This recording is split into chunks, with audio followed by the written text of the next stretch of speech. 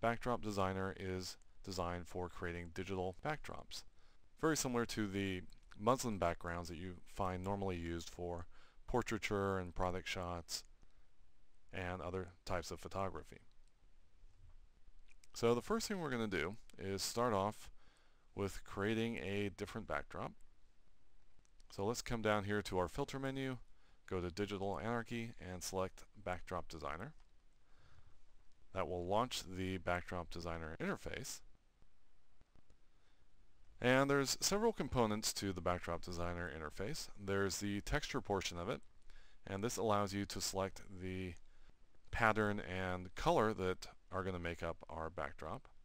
And then there's the shadow section, which allows you to create and modify a shadow, which is going to simulate kind of a 3D surface, which is going to essentially simulate the look of a curtain or other realistic type of surface. We have our mutation sections, which allow you to automatically generate different variations of what you have selected in the main window. And you can just click on that and get different variations. You have the expanded options here on both sides that allow you to adjust the colors, add a blur in, adjust the mutation level so you get something that's a little bit closer to what you started off with. And on the shadow side, you can adjust the brightness and contrast, the opacity level, add a blur in. And of course, with both sides, you can rotate these around, scale them up or scale them down, as the case may be.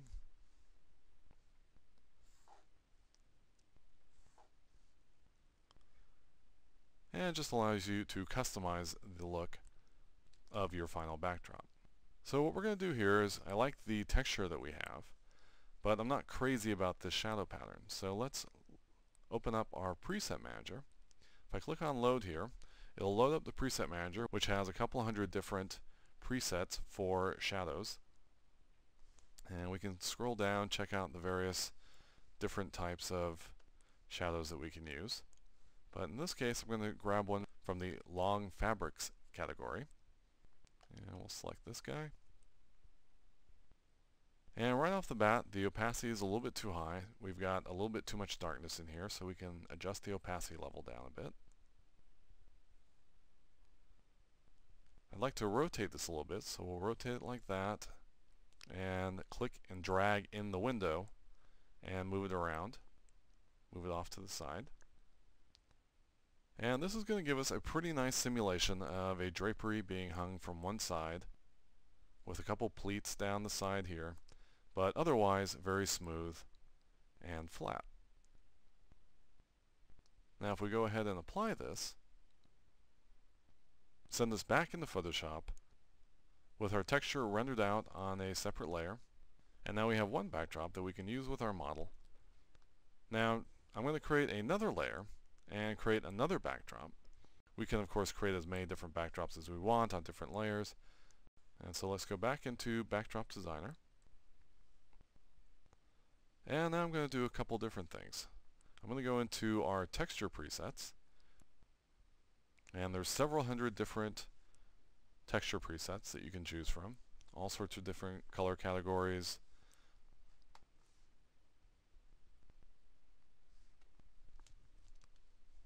And different patterns that you can select from. We'll go into our blue category, and we'll come down and we'll select this one. And this will move us back into our main texture window. And you see this is now applied to our shadow. And if we click on this, you can see that it generates mutations that are relatively similar to what we have here. Now if you're not crazy about the color, we can make adjustments here too. So if you like that pattern, but you want something maybe a little bit different color-wise, we can certainly come in here and do that. So let's make some adjustments. We'll use that. Kind of give it a kind of yellow color cast and desaturate it somewhat.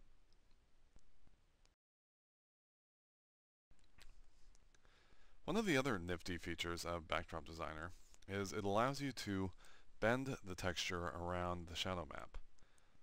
allowing the shadow to distort the texture, making it look more like three-dimensional surface and better selling the effect of actual drapes. Now you can do that with the bend dialog. Now with this texture there's really no defined pattern, and so it's a little bit less obvious that the texture is being wrapped around the folds in the shadow map. But when you do have a texture that has a more defined shape, it becomes very obvious that the bend is happening. Now one other very useful thing that's in the bend dialog is the use custom map. And what this allows you to do is use a bitmap instead of the built-in shadow maps. Now this is great if you want the drapes to hang in a very particular way. You can actually go down to your studio, take a white or gray canvas, light it however you want, hang it however you want, take a picture of that, and then load that into Backdrop Designer, and Backdrop will wrap the texture around your bitmap image. So in this case we have a image of a canvas hung up in one corner, creating several pleats, and then mostly smooth out in this area. And so we're going to use that as our shadow map. So if we click OK, you can see that the texture is now mapped onto this. And let's go into our edit controls here. We have a blur applied to the shadow map, and so if we remove the blur, see it gets a little bit more defined, and we can adjust this to taste, and we're going to blur it out a little bit. And we can also increase the brightness and contrast to brighten this up a little bit, because by default in this large flat area there's a lot of darker grays, and if we want to lighten things up we need to increase the brightness and then increase the contrast a bit to get the effect that we want. And we'll also increase the opacity level, making the shadows a bit darker and making the contrast have a little bit more of an effect. And so now we have this custom bitmap with this texture mapped onto it, making it look even more realistic. And now we'll click Apply and go back into Photoshop. And now we've got two different layers that we can use as backgrounds for our final image. Of course, you can create as many different backdrops as you want.